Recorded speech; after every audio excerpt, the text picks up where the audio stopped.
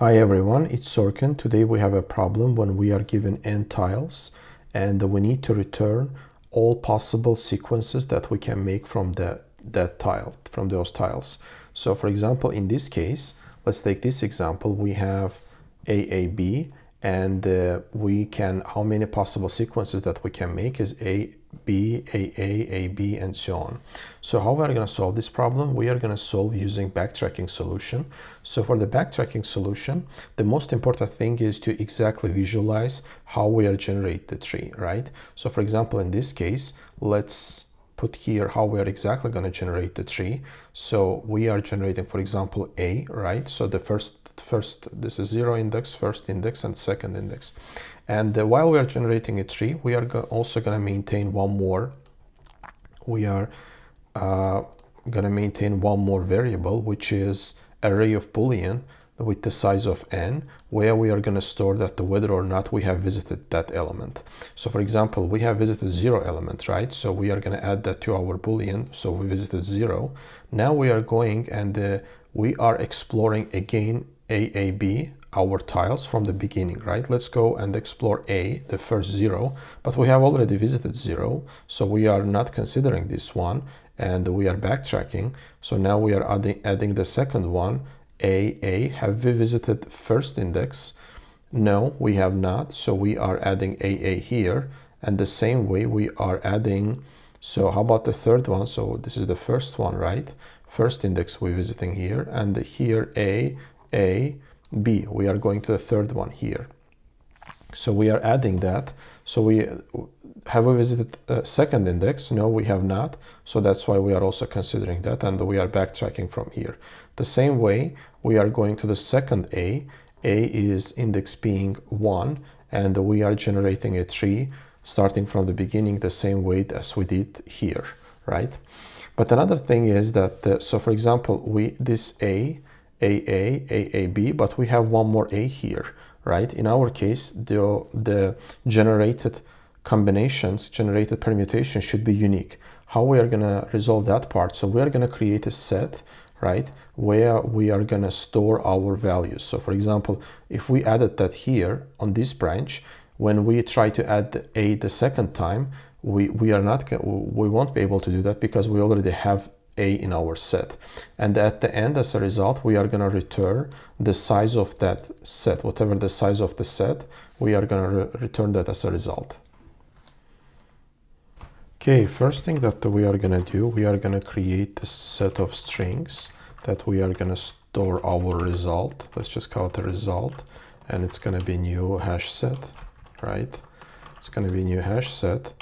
And we are going to return the size of so we are returning our result. So we are going to return the size of our result, right? So now we can go and generate a tree of all possible tiles. So for that, let's create a method backtracking. Let's just call it a backtracking. And here, what we are going to pass here. Here we are going to pass. First thing that we are going to pass, we need to pass our tiles, but we need to pass them in form of the characters, right? So we are going to take the characters and let's just call it a tiles, right?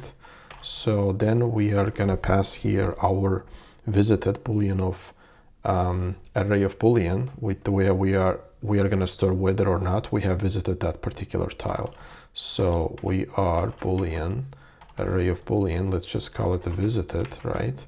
And also we are going to pass here our temp result, which is, in our case, we are going to take the string builder, right? String builder, let's call it temp result,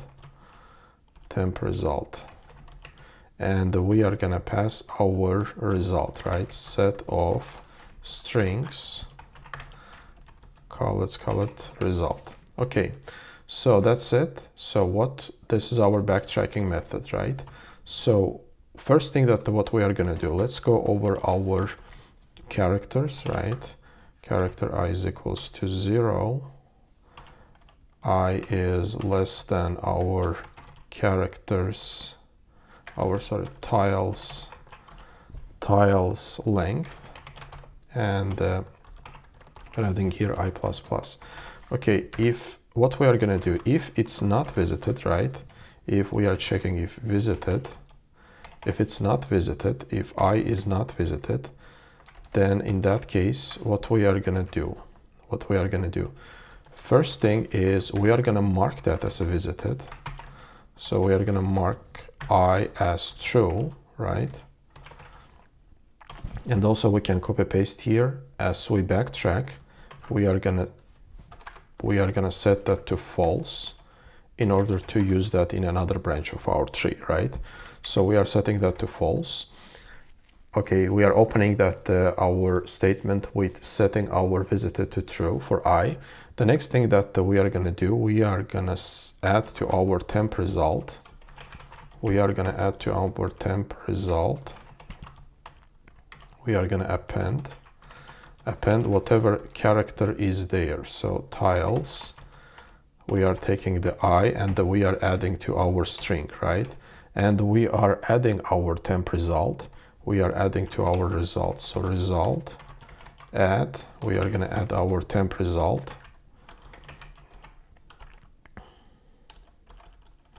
We are gonna add our temp result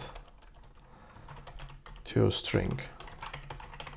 Okay, so now we have added to our result, and now we can backtrack, right? So now we can backtrack. So not to backtrack, and now we can recursively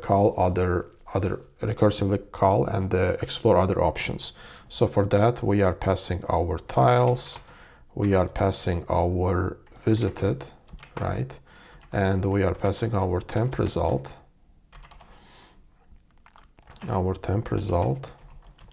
and we are passing our result.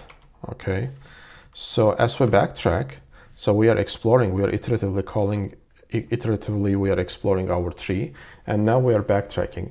When we are backtracking from our temp result, we need to remove our last character, the last character that we have in temp result. Otherwise, so in the result we will have characters that we don't need for the other branch. Let's say we explored the left branch, right? Now we are backtracking, we need to remove those characters from the temp result. So we are delete character, we delete character add, and we are removing the last character, right?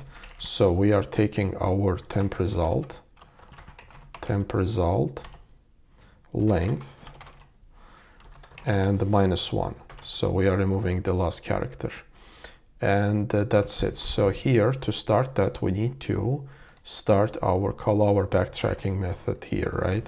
So we are gonna pass tiles, we are gonna pass, for the visited, we are gonna pass here new boolean, right? New boolean with the size being tiles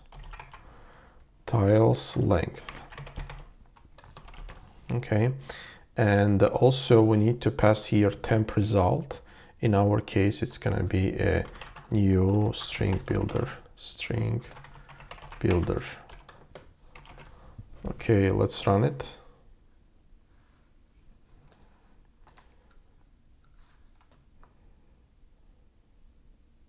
Okay, here we need to convert it to array of characters, so to character array, right?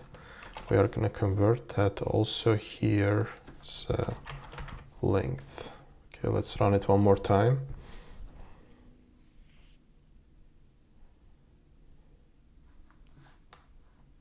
Okay, it's here delete character. Okay, let's run it one more time. Okay, great, it works as expected. Let's calculate our time and space complexity. What's our time complexity? The time complexity in our case, so it's a permutation, right? To generate all possible solutions, it's n factorial. And how about the space complexity? Space complexity is determined by size of our set. Size of our set, in this case, in the worst case, let's say that we have all unique characters. In that case, it's also going to be n factorial. Okay, that's it for today. Hope you like my content. If you like it, please hit the like button and subscribe my channel. See you next time. Bye.